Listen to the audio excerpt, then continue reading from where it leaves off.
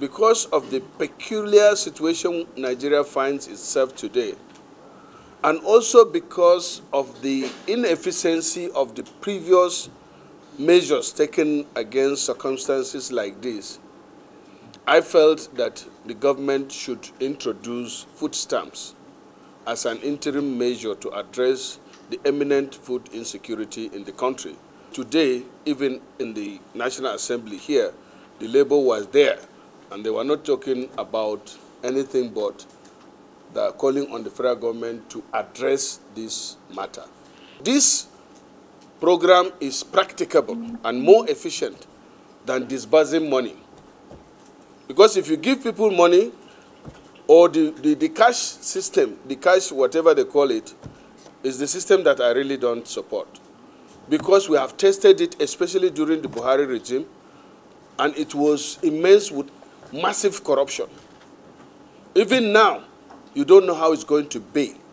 Because when you say you have a data bank, and people collect billions, in fact, to collect fake data or whatever, to build data, and they keep on sending money, and you don't see people even acknowledging that money.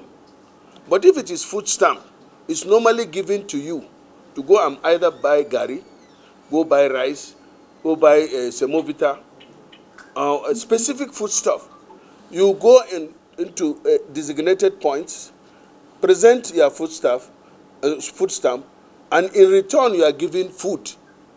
That way, there's some kind of control, and it will ensure that it gets to the needy. Like in the civil service, you can cut it, for example, from level 7 downward are those that can benefit from food stamp.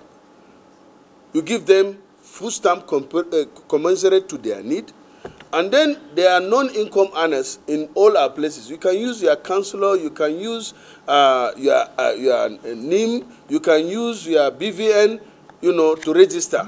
And then you go to a particular place to register in your own ward, and then you collect stamp for food. And further control can be implemented by saying, for example, if you are giving for 1 month, then you must use it. If the month lapses, that's it. And as I said, there are so many experts already, they have started calling me to say that they are willing to even volunteer to provide expertise or expert advice on how to implement it. We have to be optimistic. Is this idea good? The answer is yes, isn't it? Yes. So then you are talking about how to do it. If you have an idea of identifying the thieves, then identify the thieves so that the money will not be given or the food stamp will not be given to the thieves. We have to move forward. We have to be positive. As I told you, historically this happened in the US since 1939. And they continue, doing it.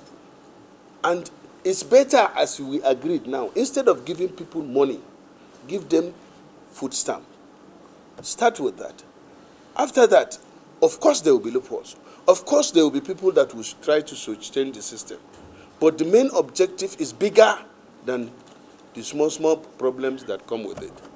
So I want you to write positively about it, not to start talking about you will steal the money and all that. Because that is not, I particularly, I'm a very optimistic person.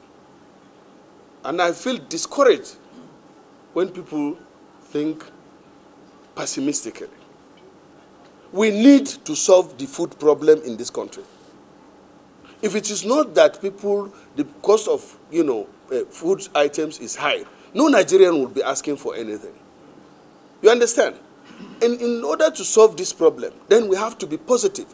You have to say, okay, if we are to do this food stamp, this should be done in order to help make it efficient.